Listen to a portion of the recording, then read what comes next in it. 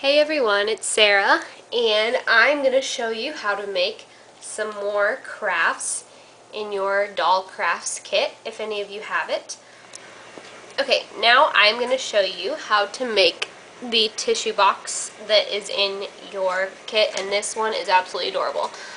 You'll find this little thing, and you're going to punch it out and fold it all up, and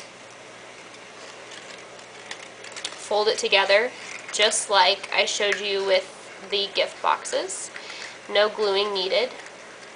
So fold it all together and then stick in your little flap, and you see this little circle, punch out that little circle, and then you're going to take a regular Kleenex and you're going to cut a square about 3 inches by 3 inches, and then you take and crumple it up and stick it in the top, and your doll has the most adorable tissue box of any other doll in town. Okay. Now I'm going to show you how to make these weird, they call them beauty boxes, and I think that they're probably the weirdest looking things I've ever seen, because I was trying forever to figure out how to do that thing, but finally figured it out, I think. Okay, so punch it out, and it looks really weird. It looks like this, and I'm pretty sure that there's 3 of them. There might be 4, but you're going to take and glue just this little flap first.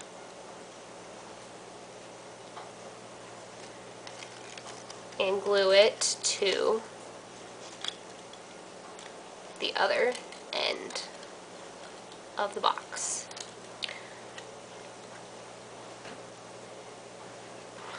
Okay. And then the directions say, I think you fold this flap in, and then these two, and then you like fold these in like that. I don't even know. Okay, let's see here. I wonder if you...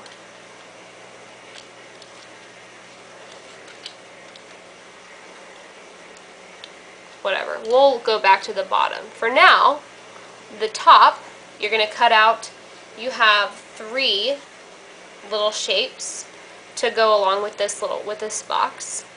And you're going to take and put glue on this little top flap right here.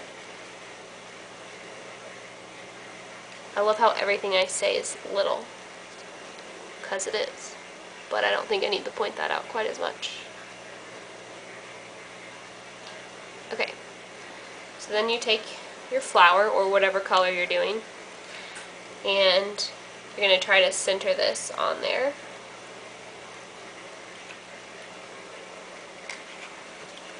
And glue it down. And let's see if we can figure out the bottom. Okay, what we're going to do, if I do this wrong, I will update you in a different video or later in this one and tell you I did it wrong. I'm going to put glue right here and glue it down. And then I'm going to put glue the same place on the other side and glue it down. And then in theory, what you're supposed to do is take this 3rd flap, or 4th flap technically, and like fold them in and tuck them under. But we're going to modify that because I just don't really care to open it. I just want it to be closed. Okay. If you figured this out a different way, that's awesome, but the directions were pretty unclear for this box. So I'm just going to glue that to that. Push them down in there, and so I have got a box like that.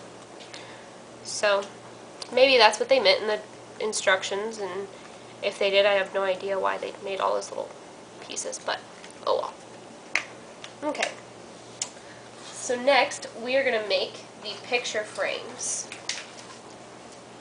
And these are going to be so cute. So, what you have is two little things in your kit that are picture frames. And you're going to punch it out from the paper, and then punch out the middle that says picture frame. And then go through your American Girl catalog, whichever one you want, and find a picture that's small enough to make a suitable picture for your doll. I chose to remember Samantha and Nellie in an old catalog. So what I did was I took the picture frame, the part that we cut out, and I went and put it right where I wanted it, and then I took a pencil and I traced around it so that you have a little rectangle around it. And I used a pencil so that I could see if I wanted it, if like I got it off center, which I did, and I had to erase it and restart it. So you're going to cut that out, and I apologize if I cut anyone on the other side.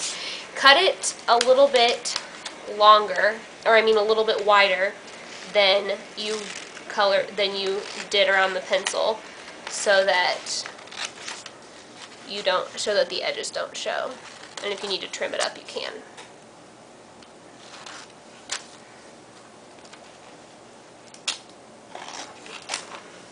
Alright, I just wanted to get it out of the book. Now,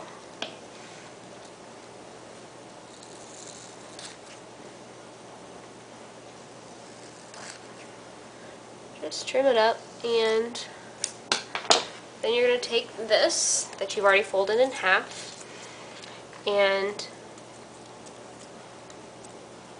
line it up in there, so it's going to look like that when you're done. So take some of your glue, and I'm just going to put glue like right around that little edge, just enough to glue down the picture a little bit. Definitely do not put glue on this little flap, because that's what's going to make your picture stand up. Okay. Let me make sure I've got it even before I push it down. Yeah, that looks good. Okay. So we're going to push down the picture, and then you're going to take your glue and put glue along these four edges.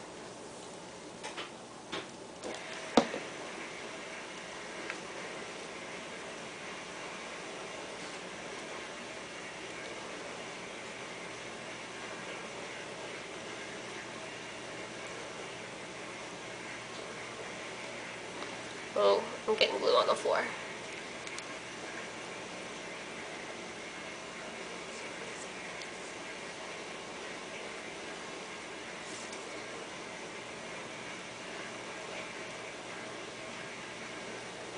Okay, clean up the edges before you stick it down in case you got any on the edge.